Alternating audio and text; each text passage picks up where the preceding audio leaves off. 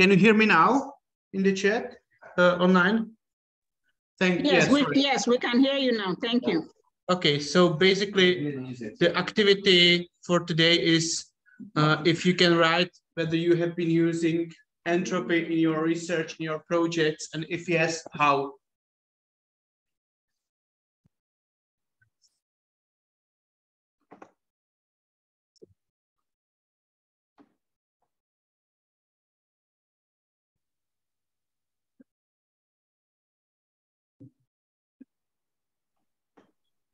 And once you have it ready, you can then again stick it to the wall. And if there are some contributions in the chat, I will read them.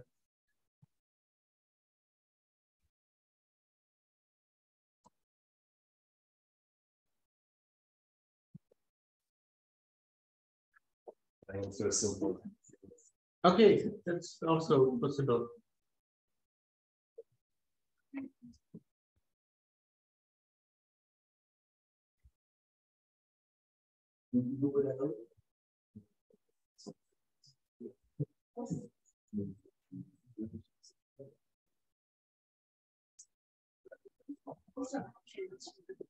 Yeah. Okay, also, then it's good we can discuss something.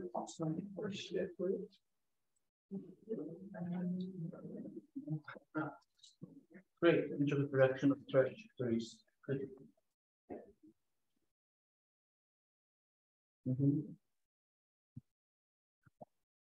I have used the relative entropy to measure how far my research can take is connected.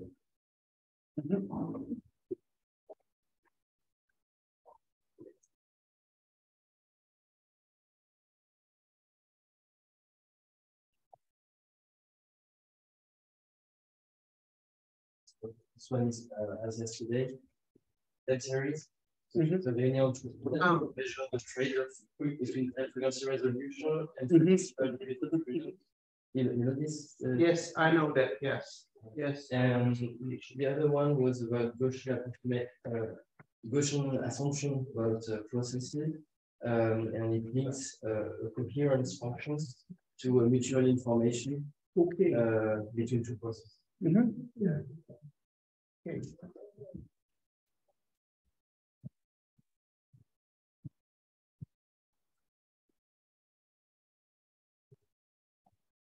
Yet, but I will be using the rate of entropy production analog for first passage processes. Okay. I published my list. I just found out 2 days ago. That there was a thing 2 days ago. Okay. Arnav Pal is the paper? Yes. Yeah, I know that paper. That's pretty nice. And Lyle is using the maximum entropy principle in research on complex systems. And Velia? Okay, I will add many applications of entropy in information theory and thermodynamics. Yes. Yes. Great. I think I mentioned my application. So if you look at my publications, more than half of them is somehow related to entropy. So that's why I'm giving the lecture now. So in statistical physics, information theory, econophysics, so also time series analysis, sociophysics, image processing, and in many applications. I see, no, there's something legit. Good. So I'm sorry, I didn't pay attention. I don't know if you were going through this statement in the information theory course, but when Claude Chadon was thinking how to name this newly discovered measure of missing information, then John von Neumann replied to him, you should call it entropy for 2 reasons. In the first place, your uncertainty function has been studied in statistical mechanics under that name, so it already has a name. In the second place, and more important, nobody knows what entropy really is. So in a debate, you will always have the advantage. So I think that's also the main theme of this talk, to see if it has some meaning and if we at the end will know a little bit more about the entropy. Yes, so basically the maximum entropy principle has been introduced by Jane. So interestingly, he was the first one who was thinking about a connection between statistical mechanics and information theory. And this is the famous paper in 1957, where he says like that this maximum entropy principle as an inference principle, so as a statistical principle of statistical estimation, gives the correct answer, or like is consistent with the results people know in statistical mechanics, because by maximizing it, you get this, by maximizing entropy with some constraints, you get the results that you know from thermodynamics. So you also have the first, second law and everything. So he was the first one who really found out that there is information content in thermodynamics and these two entropies up to this Boltzmann constant, because so the information entropy is measured in bits, the thermodynamic entropy is measured in joules per Kelvin. So this Boltzmann constant is this constant that joins them, and it's not like very complicated function of them. It's just a constant that differs these two. Okay, so so the maximum entropy principle, as we know it from the courses on statistical mechanics, is that we have a set of constraints that are constraints in terms of linear constraints, so arithmetic means, and then you can formulate it as a theorem or just as a principle that given the set of constraints, the best estimate of the underlying probability distribution is the one that maximizes the entropy functional subject to the constraint. So it means that it's the constraint optimization, and for that end we use this Lagrange functional, so this method of Lagrange multipliers. Here I mentioned that, of course, you can use the maximum entropy principle not only with the linear constraints, but with some other types of constraints. But then it will be very hard to interpret the constraints in thermodynamics, because typically the energy of a system is like an arithmetic mean. So you can do that, but then it's much harder to interpret the thermodynamic interpretation of the entropy. So basically, if I take this general approach, so I take method of Lagrange multipliers, then it means that I maximize this function S minus, sorry for this double minus alpha, which is one Lagrange multiplier, times the normalization constraint, because we are in the probability simplex, minus this set of multipliers. So this is easy to take the partial derivative, and then I get this ds over dpi minus alpha minus the sum of lambda k ik. So you see that the probability distribution is now only contained in this partial derivative, and the rest, due to the linearity of the constraints, doesn't contain them. So then in case I can write this as some function that is invertible for pi, then I can invert this function. And then we see that there is a general so-called Legendre structure of the thermodynamics, where the Lagrange function has the thermodynamic interpretation. So it's the entropy minus the beta times if the constraint is the energy, so it's minus beta times energy. And we know that the beta here plays the role of the inverse temperature. So then this is called Massier function, or this minus beta times free energy. So it means that the Lagrange function doesn't only serve us as a tool, but it has really its physical meaning. Of course, provided that this can be done, but very often we will study only cases where this inverse can be done. And now I will go through the examples from yesterday, because we calculated the entropy, but now the question is what is the related distribution that you get. to see that the different entropies give you different distributions with very different results. So these are three cases that are notoriously known. That is the Maxwell-Boltzmann entropy, which gives you the Boltzmann distribution. So this e to the so it's the exponential of minus energy over the temperature.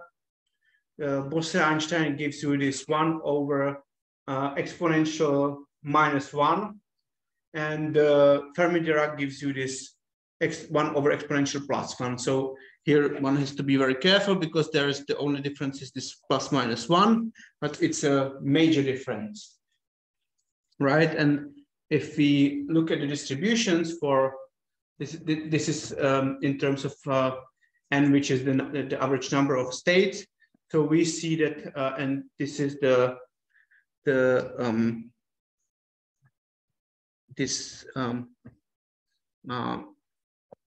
transfer of energy. So it's basically the energy minus the chemical potential. So it's kind of effective energy.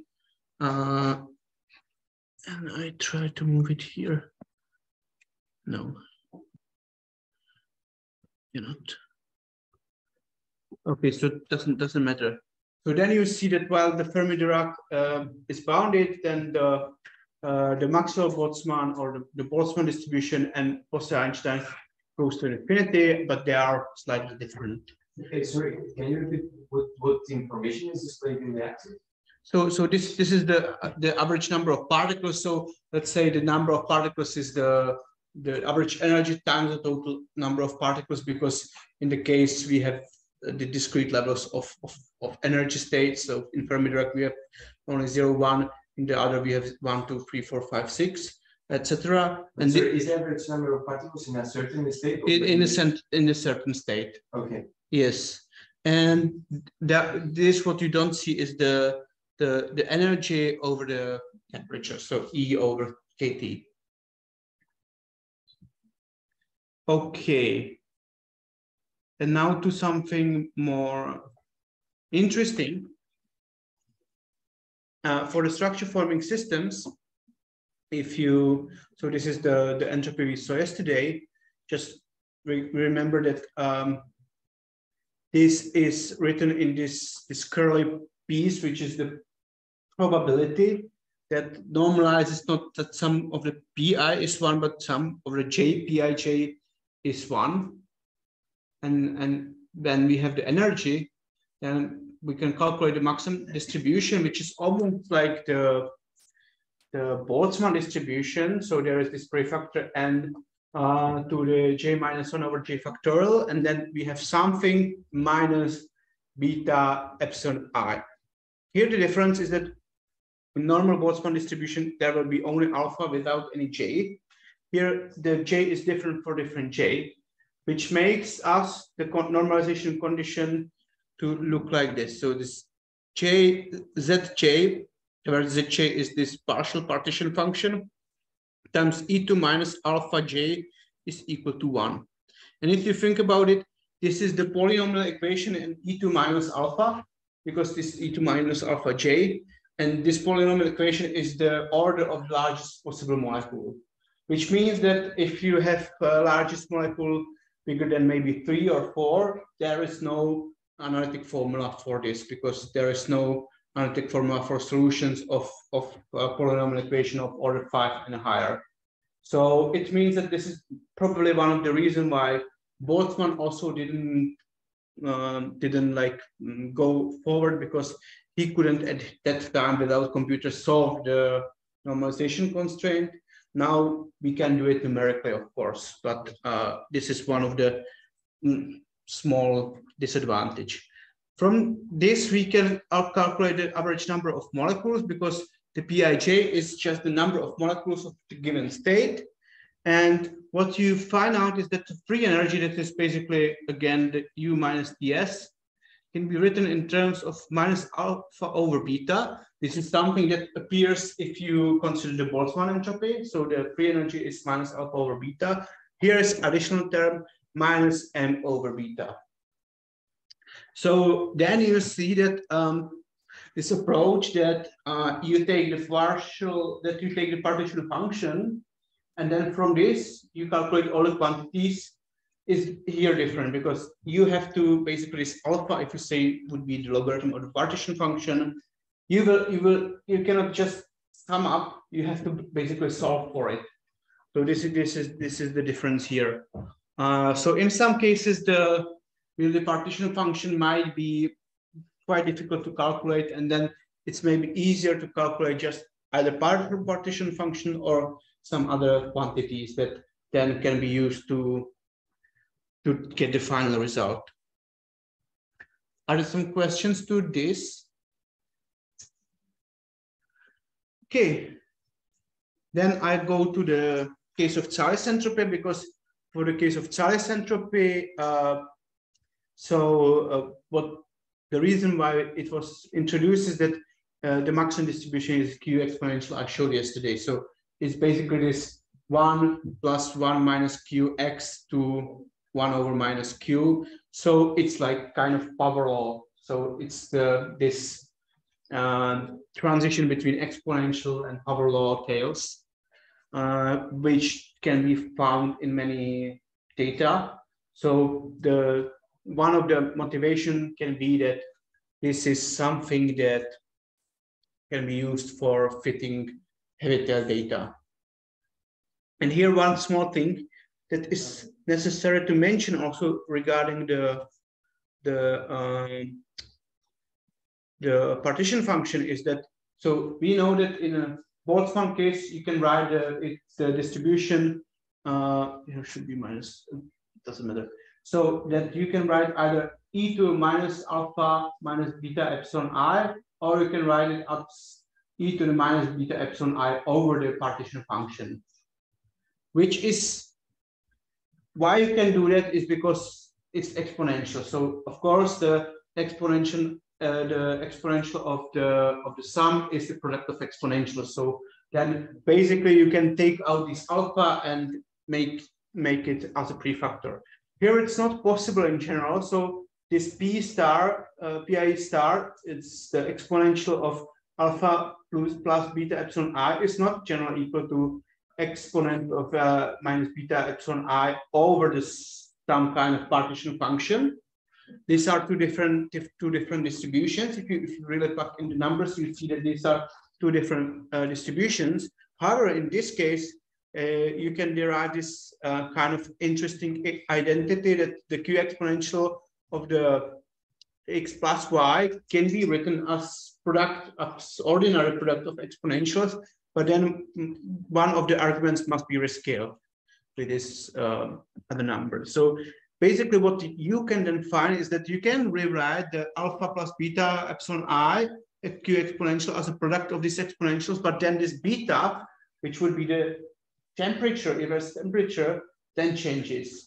And you have something like a renormalization group of this temperature. So now the question is whether what is the real temperature? So whether the beta tilde or whether the beta is this 1 over T. And this is still a little bit unclear. Sometimes people call it self-preferential temperature, but it's maybe a good sign of the fact that the temperature is not always easily related to the Lagrange multiplier, so that the relation might be in certain cases a bit more complicated. And this must be always shown again. So for each type of different entropy, the relation between the thermodynamic potentials or thermodynamic variables and Lagrange multipliers must be really discussed. Okay, and now we go to a bit advanced thing, because the other examples were path-dependent processes. So basically, now we ask, what is the most probable histogram of a process that has length n and some parameters theta.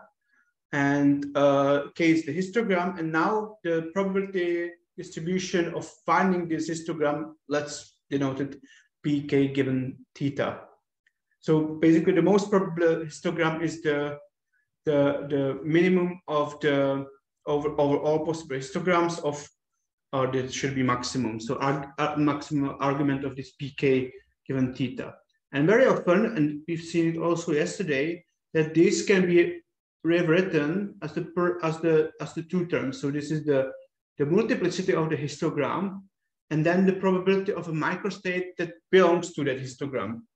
And what you can see then is that by taking the logarithm, then this logarithm of this pk given theta is basically equal to logarithm of wk. So this is our entropy. And then logarithm of this gk theta. So this is this probability of finding this histogram given the parameters.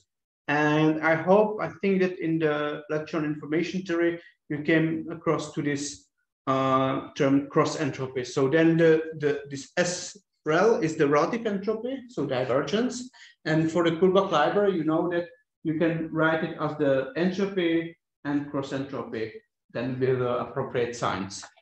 This is very often the case also for the generalized entropies, but not always. So we will see that in our cases, we can find such a nice structure. And then really the log W plays the role of entropy, and the log K, the cross entropy, plays the role of the constraint. So because it contains this prior probability distribution, and we will see that it naturally gives us the constraints.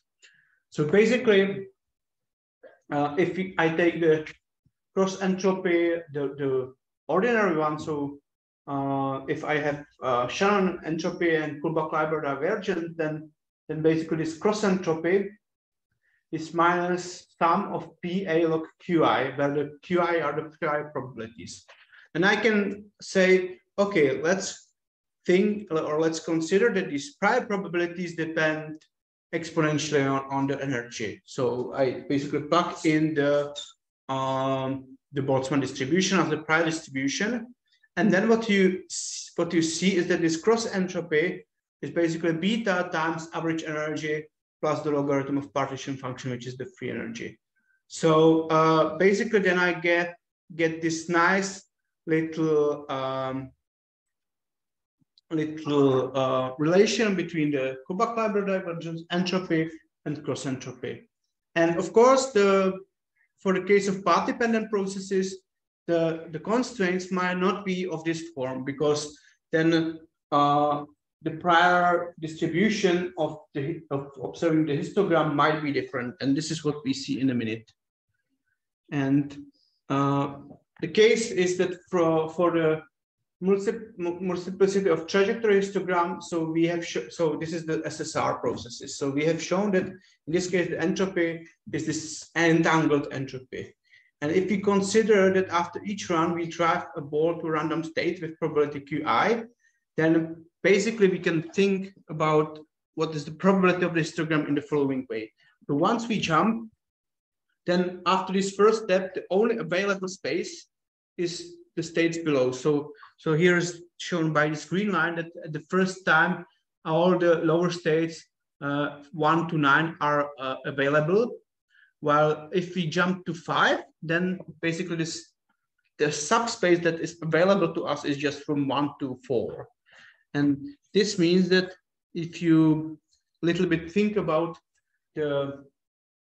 what is the probability of observing this histogram, is that by probability of particular sequence, each visit of a state that is not a ground state contributes to the probability of the next visit to a state, the next state, with a factor 1 minus QI. And this QI is the sum, the partial sum of the states that are below this given state.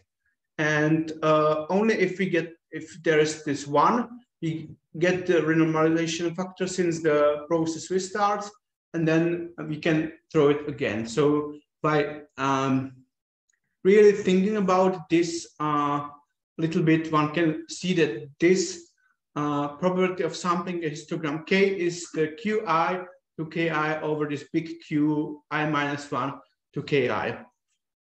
And then by taking the regular approximation, so taking the logarithm and using Stirling's formula, then you can show, or even here, you don't have to use the Stirling because there's no factorials. Then the cross entropy looks like this term. So basically, this is what we've seen before, plus this term where this log Q is this log of this partial sum of the probabilities. And if we then assume again that the prior distribution is the Boltzmann distribution, so we say that the probability of restarting depends on the energy kind of, so let's say on the height of the stair, then basically we get the following relation, that basically the cross entropy is the beta times the average energy times beta times something that is called this F, and this is the average sum over the partial partition function, where the partial function goes only from 1 to some state. So I basically take all these steps where I go from 1 to 1, 1 to 2, 1 to 3, 1 to 4, 1 to 5, because these are all these partial partition functions that are available for a state that is not the ground state. So then if you do the, okay, so I don't have it here. I don't know why. But then basically, if you do the maximum entropy distribution principle, so basically take the entropy and maximize it with this constraint, what you get is, I'm sorry, I forgot to end this slide, is that with the P star I is then little qi over big qi. And if you plug in that qi is it's uniform, then what you get is that the pi is proportional to 1 over I. So it's Zipf's law. But we didn't say that the QIs are the Boltzmann distribution, no? Yeah. So in that case, it would be for the very high temperature. So this is the limit of beta goes to 0. But in case if it's not that case, so then of course you get that this is the e to the minus beta epsilon I over some j to I minus 1 j. And interestingly enough, if you do it for a large number of steps, and this is something that is not, doesn't have so much difference, it almost always looks very similar to this Zipf's law. But isn't the denominator sum to 1? No, I don't. No, because this is the, no, it's not sum to 1, because this denominator just goes to I minus 1. So okay. This pi, basically this is not the full partition function, it's this partial partition function. And with each state it increases. Mm-hmm. So that's why, and you can show very easily that if this epsilon, like the distribution of the energy states, is not too wild, then it's this distribution effectively is very close to this Zipf's law. So there is some universality class, and because of this slow driving. So unless this difference between the energy levels is somehow exponential or something like that, then very often you get distribution that is very close to this Zipf's law.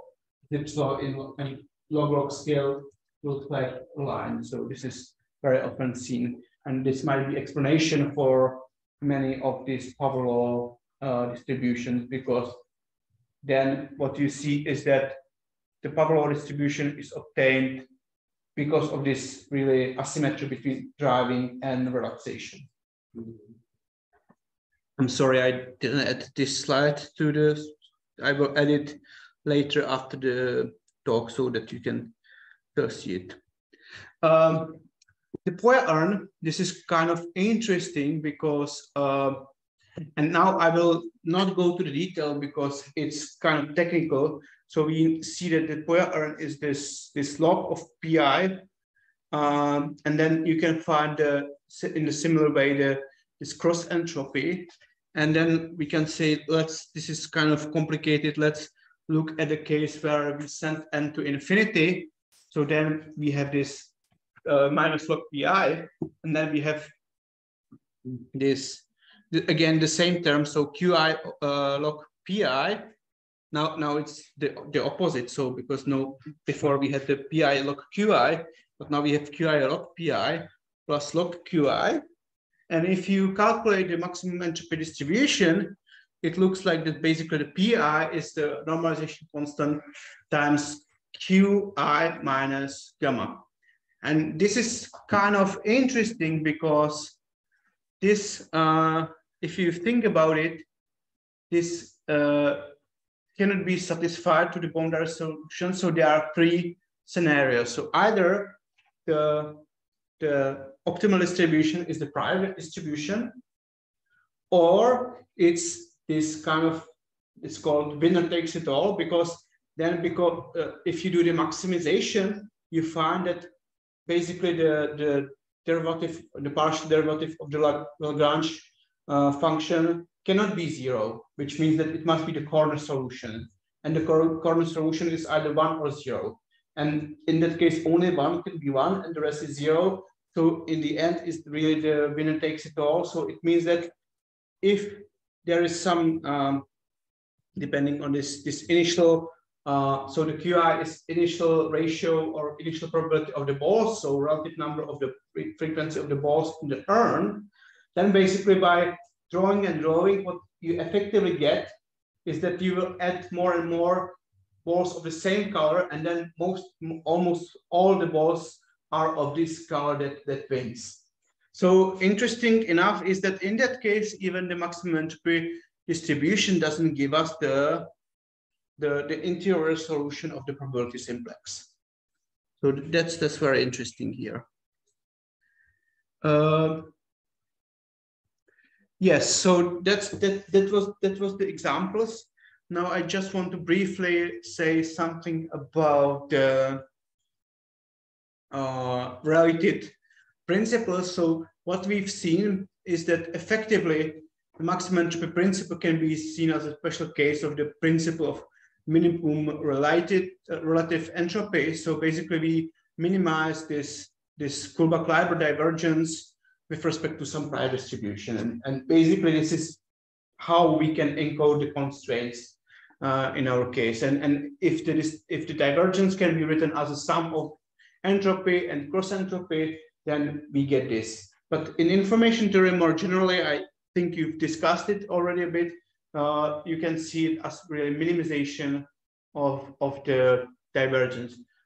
Here, of course, we have the added value with the present of thermodynamic potentials, but in general, it's just basically, for example, having priors from the models or measurements, and we have posteriors from parametric family, and then we do the parametric optimization. And then the advantage is that the relative entropy is defined for discrete and continuous distributions. So you know that when doing like continuous entropy, so replace the sum with the integral, you might get into some troubles because basically the entropy, the continuous entropy is then might be negative or might not be so well behaved. The reason is that basically you can see the entropy as a special case of divergence, where you take the prior as the uniform distribution in the discrete case. And of course, since the uniform distribution doesn't exist in the continuous case, like if you have a continuum number of states, so if you go from -infinity to infinity, then you need to choose other prior distribution. So it's nice because it connects information theory, thermodynamics, and geometry, because from this can be used also to calculate thermodynamic length and these things. Now I want to talk a little bit about the generalization of the maximum entropy principle and minimum divergence principle. If you have like process where you don't have only states, but you have the trajectories, you can basically define something that is called caliber, which is the trajectory version of entropy. So you take the probability of observing the trajectory. Maybe for you interesting is that you can write entropy production in terms of this caliber. So it's the divergence, and it's divergence between the full probability of observing forward trajectory and the backward trajectory. Hope that you've seen this with the introduction to stochastic thermodynamics. So this is quite useful. So you see that there is this connection. And I recommend this paper, Principles of Maximum Entropy and Maximum Caliber in Statistical Physics. It's in reducer model physics, so you can find many applications of this. The good thing is that with caliber, you can have many, like much richer structure of constraints. So for example, you can say, I have a constraint in the sense that I basically say, this is my number of transitions from state I to state J. And basically I say, this is average number of transitions, and what is the distribution? And then what you see is that with what you can easily show that with the maximum caliber, that the process that maximizes the caliber is basically Markovian, because this joint probability can be written as the product of transition probabilities from one state to the other. So basically the Markovian processes maximize the caliber with this given constraint. So this is kind of nice thing to see. Then could you repeat, like, your information is about the number of positions? Yes. Yes, exactly. So number, you want to infer like the position rates for the market, and you want to infer the probability of observing trajectories. Okay. Because it's so by counting the probabilities, it's not a priori clear whether the system is Markovian or whether like it can be just, you know, a result of the more complicated non-Markovian process with the memory. And if you use the principle of maximum caliber and just say, these are my constraints, then you find out that the process that maximizes the caliber is the Markov process. Okay. Okay. So your only constraint is a number, is information about the number of transitions. Then you recover. Okay.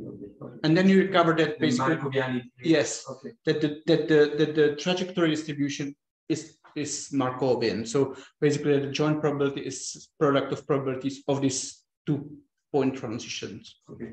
Thank you. And then here I just mentioned, I don't want to go to many details. There are other extreme principles in thermodynamics, Prigoghine's principle of minimum entropy production, principle of maximum entropy production for living systems, and they are kind of controversial. They have also their Wikipedia page. They have also their page on this Azimuth project. Maybe it can be interesting to you to go through it and to read it. And the last thing I wanted to mention is that basically the Maxent can be seen as the inference tool, because the Maxent principle in physics consists of 2 steps. First step is to calculate the distribution, and this is really just the statistical inference method. And the second is plugging the distribution back to entropy and calculating the exact number of entropy and use it to calculate free energy and all these things. And this is really the second step connects us with the thermodynamics. And what we can find out is that for each distribution that we obtain by this maximization procedure, there can exist a whole class of entropies and constraints that lead to same distribution, but generally different thermodynamics. And then, of course, the interpretation of the Lagrange parameters in terms of these thermodynamic quantities can be different. So that's kind of interesting. And here are 2 maybe easy examples. So basically, since the maximum entropy principle maximizes the entropy, then if I take basically increasing function of that entropy, that gives me the same distribution, right? Because maximum of a function and maximum of an increasing function of that function is the same. Doesn't change anything. But if you do the calculation, then of course the Lagrange parameters will be changed.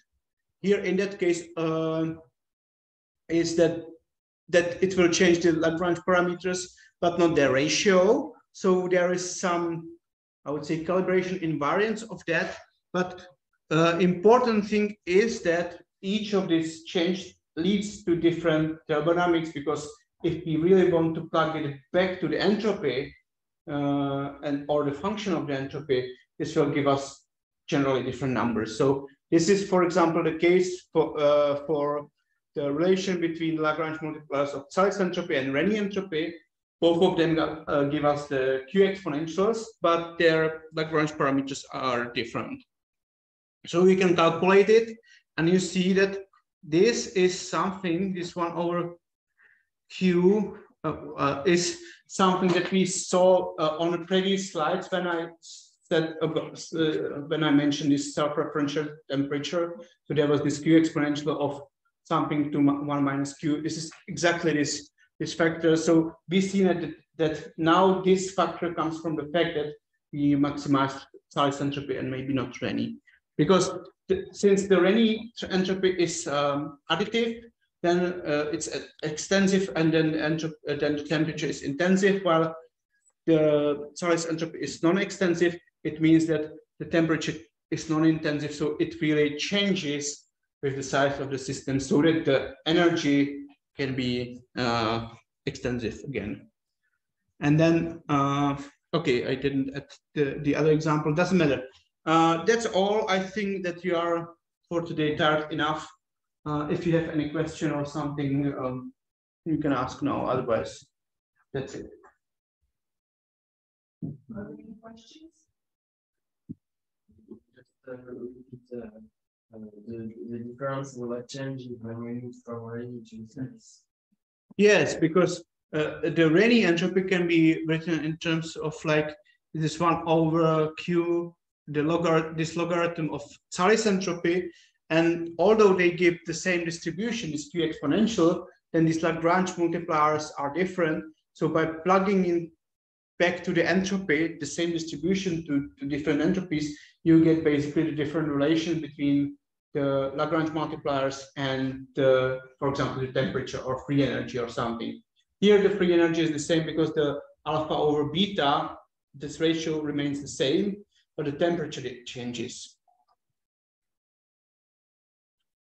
Something else?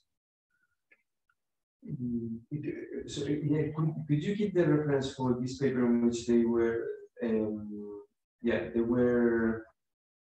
they find that this process, sorry, if you were measuring the number of transitions per unit of time in the process was Markovian?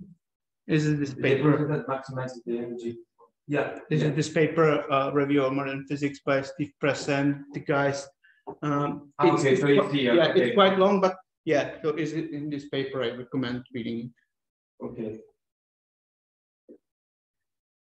Maybe, I mean, maybe it's a very naive question, but I mean, why the probability distribution that describes the system should minimize the entropy actually? Like it's a postulate, right? So it's an axiom. Tomorrow we go to this axiomatic approach. I mean, it's kind of related to the second law of thermodynamics, because the entropy production must be positive, so you can then relate it to the case that so it can only decrease, and at the end of, like, in the infinite time limit, you end with distribution that is maximal, and that's why the entropy should be maximized. So this is vaguely the connection, but of course it's not so easy and doesn't work in all cases, but this is the general idea that also, if you were discussing this H theorem, that is basically related to entropy. This is that the process, typically the Markov process, goes towards, as it relaxes, goes towards the distribution that maximizes entropy. mm-hmm. Okay. They say that we will have Just yeah. No comment. So I think that's it, and enjoy the evening. Thank you.